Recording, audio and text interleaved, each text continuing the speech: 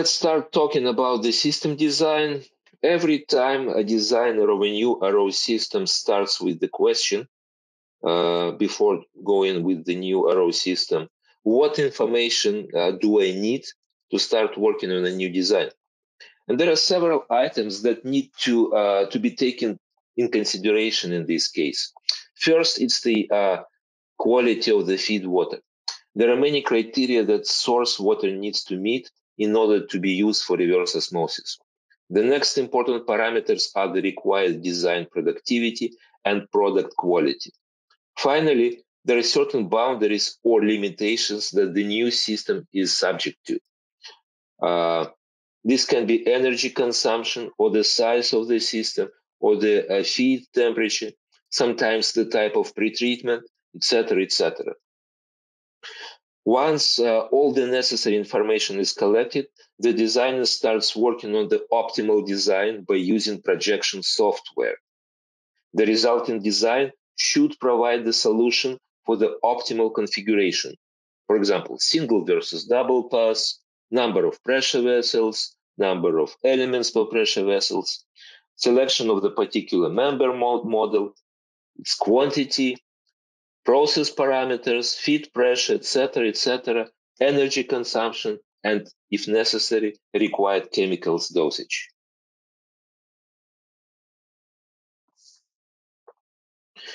The basic unit of any RO system is a single pressure vessel.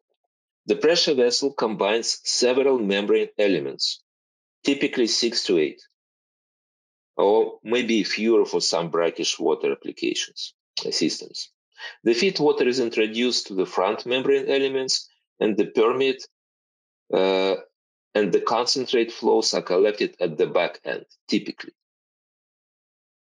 In actual RO systems, the flow distribution in a vessel is uneven.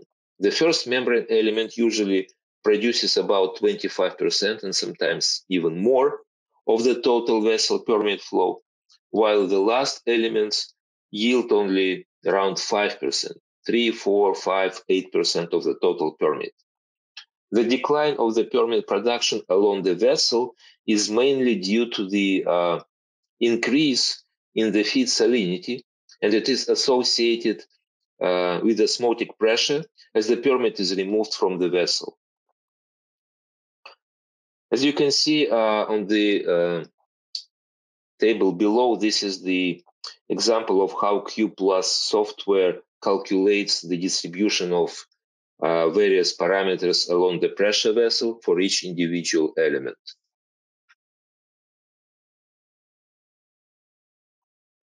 Several pressure vessels can be arranged in groups, sometimes in tens or even hundreds, to form a so-called RO array or RO train. In RO architecture, there are two basic configurations that can be combined to achieve various design targets. The first one is called the stage.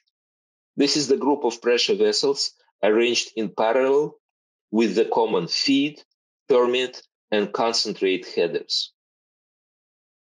The other configuration is called a pass. Pass can combine either individual pressure vessels or stages with the common permeate header. The configuration shown in this slide is the simplest single-pass, one-stage train. The number of parallel pressure vessels depends on the product capacity of the system and some other considerations. The recovery of such an arrangement is typically around 50%, less for seawater, maybe around 40–45%, and sometimes more for brackish water.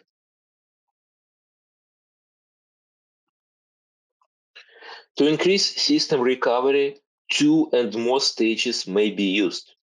Concentrate from vessels of the first stage can be combined to become the feed flow to the vessels of the next stage. By doing this, one can increase recovery. For brackish system, it may be up to 75–80% with 2 stages, and 85 and sometimes even more with a 3-stage system. For seawater applications, you can achieve the recovery of 55–65% with 2 stages. With 1 stage, it is below 50%, around 45%. Typically, the number of pressure vessels in two consecutive stages is close to 2 to 1, and this can be easily shown by this consideration that the flow through individual pressure vessel needs to be even from stage to stage. Let's say consider that each stage has a recovery of 50% and rejection of 98%. And we have the incoming flow of 20 cubic meters per hour. It will require two pressure vessels in the first stage. At 50% recovery, the permeate and concentrate flows will be split after the first stage into 10 and 10. The reject is then sent to the second stage. And since the flow is only 10 cubic meters per hour right now, in the second stage, only one pressure vessel is needed. So you see the ratio is 2 to 1. Permeate from the second stage would be 5 cubic meters per hour, and adding that to 10 cubic meters per hour from the first stage makes the overall production of the system 15 cubic meters per hour, or 75% recovery.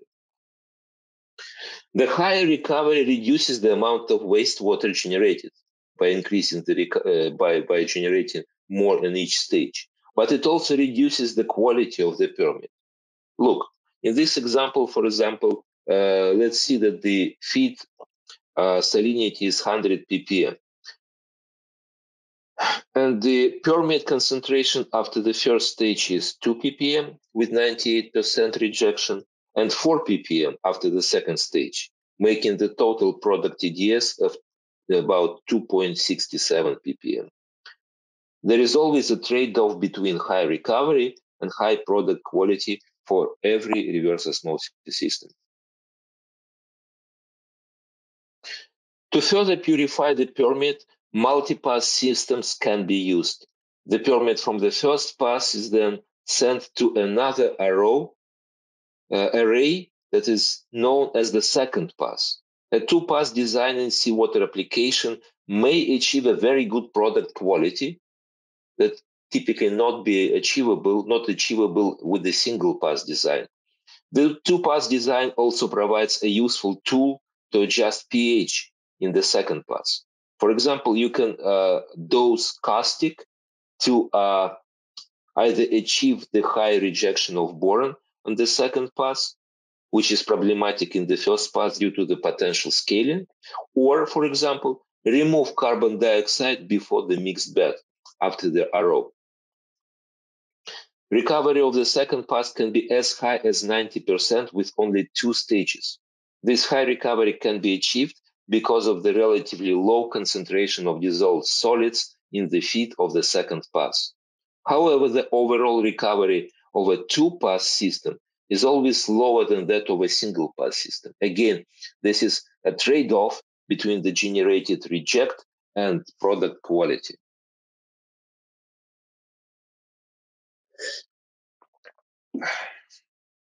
Brine or reject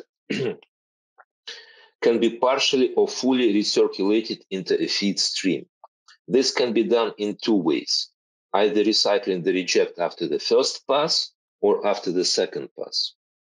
When we recycle it after the first pass, the reject salinity is higher than the raw water, and overall salinity increases. This results in lower overall product quality, larger feed pump requirements, and higher energy consumption. Then you would ask me why we do these things if we lower the product quality. This is usually done for smaller systems that are prone to fouling. And the recirculation increases the cross-flow velocity and reduces individual modular recovery, and therefore reducing the risk of fouling. On the contrary, the reject from the second pass is relatively clean. It has a better quality than the influent to the first pass, and that's why it's virtually always recycled to the front of the first pass. This minimizes the waste from the system and also improves feed water quality, as the feed to the first pass is diluted with the relatively high quality second pass reject. Sometimes a so-called permeate split is used in seawater desalination systems. to achieve a better management of the product. Let's recall that the permeate quality is progressively getting worse from lead to tail element in the pressure vessel. In order to take advantage of the better permeate quality in the front of the pressure vessel, permeate is collected from both sides of the pressure vessel. Low TDS front permeate is then sent directly to the final product line, while high TDS back permeate is treated with the second pass. Physically, this can be done by either using a blind interconnector in some that separates two consecutive elements, or by throttling valves on both permeate lines to control the flow. The last but not the least is in this section is a hybrid design. The hybrid configuration is the combination of two different membrane models within the same pressure vessel. The lower flow membranes are placed in the front of the vessel, while the higher flow elements in the tail. The graph on the bottom shows the flux distribution along the pressure vessel for conventional and hybrid designs. Recall that the lead element experiences the highest flux and has the highest risk of defouling. Hybrid design eliminates this disproportion and allows for better flow and recovery balance within the vessel. Besides that, if the hybrid design does not compromise the product quality, the feed pressure and therefore energy consumption is lower for the hybrid system.